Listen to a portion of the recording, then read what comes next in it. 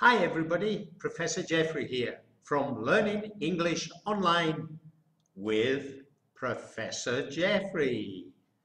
We've got a great lesson for you today, but first, this.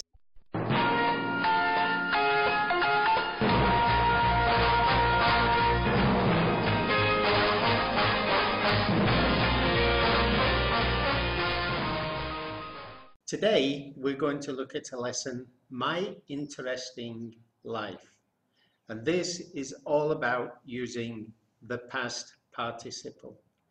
If you remember, past participle of a verb in regular verbs is formed in pretty much the same way as you would form the past tense of the verb. So if the verb is regular, then the past tense of the verb will end in ed and the past participle will end in ed. I'll give you an example. Want, wanted, wanted. Okay, so the base form of the verb is want. The past tense wanted and the past participle wanted. But when it comes to irregular verbs, there is a difference. And bearing in mind that 75% of all verbs in the English language are irregular, this is where we can start to run into problems.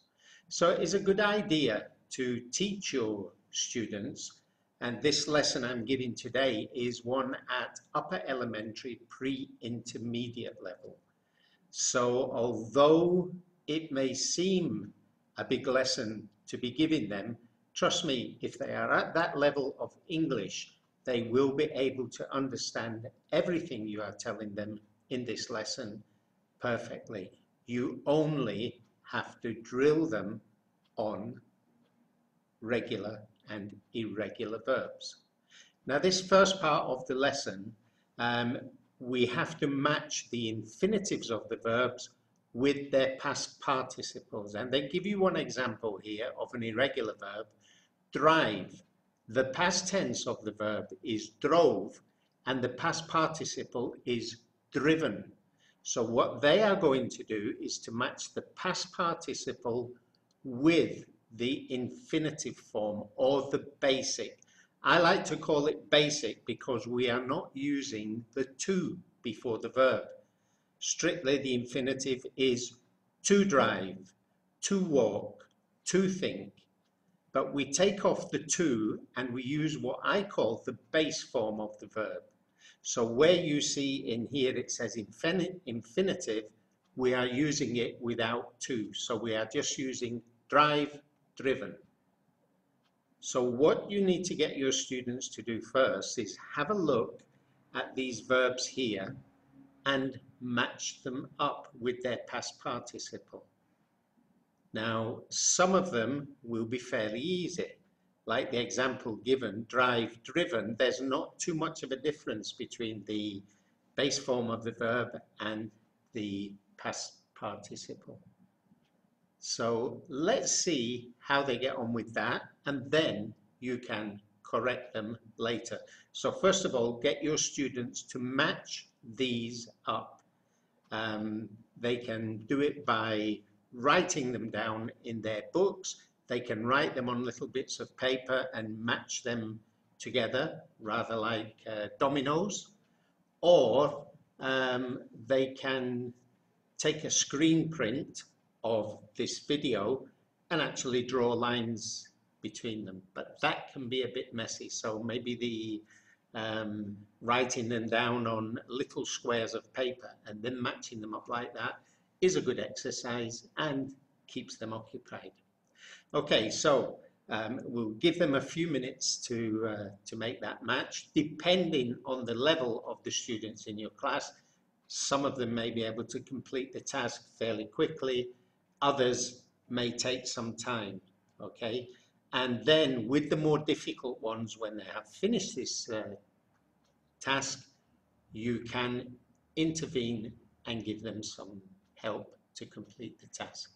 So let's give them a few minutes to complete this particular part of the lesson.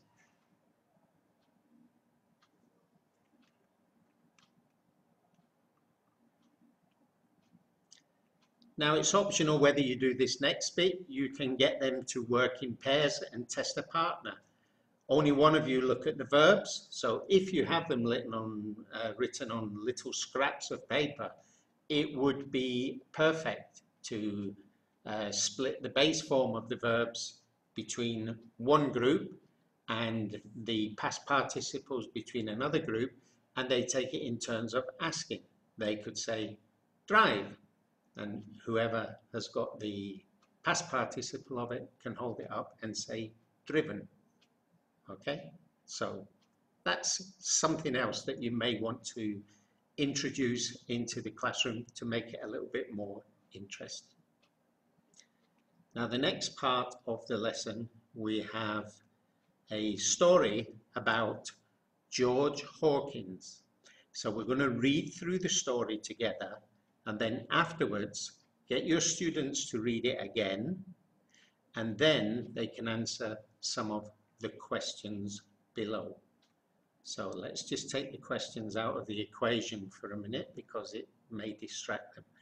But anyway, George Hawkins. I'm 89 years old and I've had such an interesting life. I'm very lucky. I've seen some wonderful places and done some amazing things. I've been to Japan, Australia, North Africa, and all the Scandinavian countries. They're so beautiful, especially in the winter. I haven't been to North America or Asia, but I'd like to go before I get too old. I've flown in a helicopter around Mount Fuji, and I've swum across the English Channel 3 times, from Dover in England to Calais in France. I've also driven some fantastic cars, and I've even ridden a motorbike across the Italian Alps. I've had some quite unusual jobs over the years. I've been a teacher, a train driver, a soldier, a policeman, and even a stuntman for a film company. I've broken a lot of bones. I've met a lot of film stars such as Marlon Brando, Sophia Loren, and Marilyn Monroe. But I haven't met Nicole Kidman, which is a pity. I haven't been very lucky in love. I've never been married, although there is a nice lady who lives in the same nursing home as me. Who knows? Maybe it's not too late. Go on, George. Yes, go for it. Okay, so that's the story of George Hawkins and his interest in life. So there are many past participles in there to be found. So let's take a look at the questions you will now set for your students. Which countries has he visited? How many times has he swum across the English Channel? How many jobs has he had? Which famous film star would he like to meet? Has he ever been married? Okay, students, so there you go. That's the text. Now, depending on how good your students are, you may want to let them read through the text again and then maybe cover up the text, hide it, and just let them answer the questions from memory. If they are not too experienced, then it may be an idea to leave the text there and let them read through it to get the answers to the questions. So it really does depend on the level of your students, and you as teachers should know the level that your students are at. Okay, so when you've done that, there are some more questions here. Now, the idea with these questions is, and I'll just move my video over there, you'll see it says name, because the idea is that they ask friends or family, and the question is, have you ever And then you have to use the correct form of the verb, i.e., if we are using have you ever, then as some of you may have already guessed, this is the present perfect tense. So you need to use the past participle of the verb. And that's where your teaching or pre-teaching some of the more common irregular verbs will really come into play with this lesson. But I will help the students with the first one. So the column that says name is where you would normally ask another student in the class or a family member or friends. So you write their name in there and you could ask them the question, have you ever, we need to change fly into the past participle, which is flown. Have you ever flown in an aeroplane? And they can write the name of the person and they can give their answer. Yeah. And these are like yes or no questions. Have you ever flown in an airplane? Yes, I have flown in an airplane. Or no, I've never. I have never, or we can contract it using I've. No, I've never flown in an airplane. So there we go. See how your students get on with these. And maybe this is an item that you can give them for homework. The idea with this is they are going to ask a question in the second person singular. Well, it could be second person plural, because have you can also mean you plural, many people in the room, okay? But we'll say just for this exercise, it's one-to-one. So they're asking it in the second person singular. Have you ever flown in an aeroplane? Now remember that the person answering the question will say, yes, I have flown in an airplane, or no, I've never flown in an airplane. But what your student needs to do, because there is a name there, he's asked that person, he needs to now think carefully of how, if necessary, this needs to be changed into the third person singular. For instance, if he has Michael there and he says, Michael, we can't say Michael have flown in an airplane. So he needs to change it to, yes, Michael has flown in an airplane. Okay?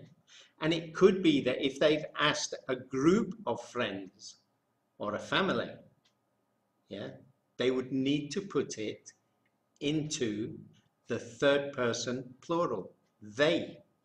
Okay, so this can turn out to be quite an interesting exercise for them. Whether or not you tell the student about the third person singular or third person plural is entirely up to you. You could leave it in there as a kind of a booby trap to see if they are on the ball and know that when they say the name of a person, that person's name is either he or she. Yeah. So then the verb have needs to change into the third person singular, has. But anyway, you are the teacher. I'll leave that up to you to decide. So there we go. That's our lesson today. My interest in life and George Hawkins. I hope you've enjoyed it, and I hope it gives you some ideas for using with your pre-intermediate or upper elementary classes. It really is pre-intermediate, but some upper elementary classes of mine are really clever and they could handle this exercise quite easily. You could ask the students to record the audio of the story and send it to you in WhatsApp or whatever you use for your class meetings, or you could get them, if you're giving the lesson online, get them to read the lesson to you, to watch out for pronunciation, okay? because that's one thing that's very, very important when you're dealing with ESL, ELL students, that the pronunciation has to be correct. If they're speaking American English, then unfortunately they might say later, yeah, or better. But in British English, we prefer the T's to be sounded. They're in there for a reason. So it's later, it's better. Okay, try to get your students to pronounce it. It's like when you teach somebody to drive. A driving instructor will teach you to drive with both hands on the steering wheel. That's the correct way. But after you pass the test, many people just say, oh, put one hand on the steering wheel, yeah? But if you teach them correctly, as teachers, you have done your job. Okay, guys, so that's my lesson for today. Present perfect tense can be positive, can be negative, because the answer can be, have you ever? No, I've never. Yeah, don't forget to mention that to them, ever and never. Okay, so until we meet again next time, guys, it's me, Professor Geoffrey, saying bye-bye for now. Ciao.